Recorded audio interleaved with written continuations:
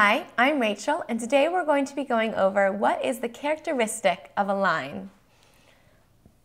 A line is a straight path that goes on forever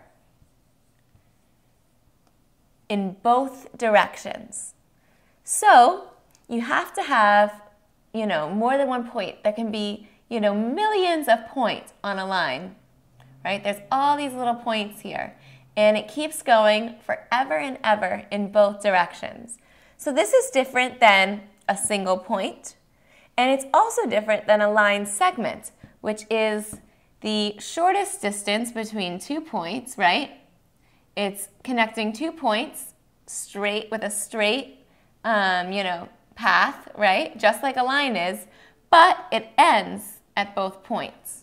So that's a line segment. Whereas a line goes on forever.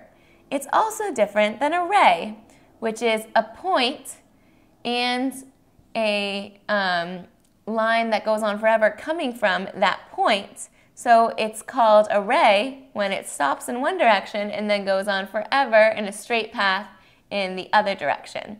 So a line, again, straight path that goes on forever in both directions. I'm Rachel, and thank you very much for learning with me today.